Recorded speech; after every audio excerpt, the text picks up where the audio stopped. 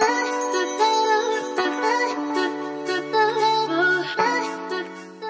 everyone, today we're going to be learning this beautiful trick called the Libellula. We're going to learn it from the floor first and then you can take it up the pole. So start by standing next to the pole with your inside arm in forearm grip with your hand around face height. Then hook your inside knee around the front of the pole.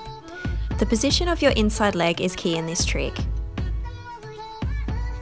If your knee is too high or too low, you won't be able to execute the trick properly. So the correct position is to have your knee below your hips behind the pole, and the thigh angle should be at around 45 degrees.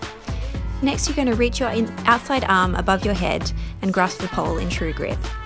Release your inside arm and reach forward, sliding your inside shoulder past the pole. Press the back of your inside shoulder against the pole, and then internally rotate your arm and feed your hand through the gap between your hips and the pole. Then place your hand on the thigh of your inside leg.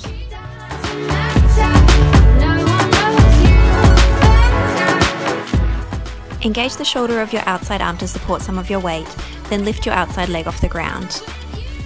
Squeeze all your contact points and carefully release the top hand. Make sure you keep your chest up in this position, don't let your shoulders roll forward. The pressure on your inside arm can be quite intense here, so take some time to get used to being in this position. Next, you're going to reach behind with your outside hand and extend your outside leg towards the hand. Grab the inside of your ankle with your thumb facing the ceiling and kick your ankle into your hand to extend the back leg as much as your flexibility allows. Then press the outer thigh of your inside leg hard into the pole and carefully straighten the inside leg. You're now in your Libellula. To exit, you're going to re-hook the inside leg, drop the back leg, and then re-grip your outside hand above your head. Then place your outside leg on the ground and unwrap your inside arm to dismount. If you're confident with your entry and exit from the floor, then you can take it up the pole.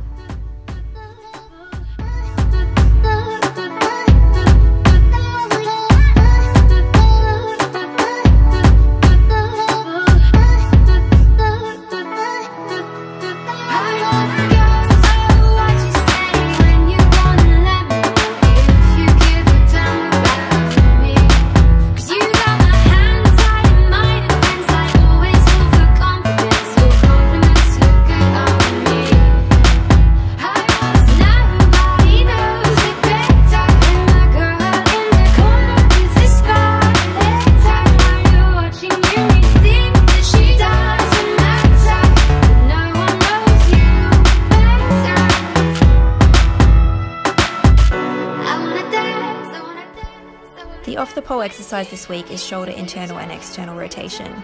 You'll need a chair, a yoga block or a book, and a can of food or a light dumbbell. Set your chair up next to you, and you want to have it so that your elbow will be the same height as your shoulder, so you can use your yoga block or books to adjust the height. Bend your elbow at a 90-degree angle with your palm facing forward.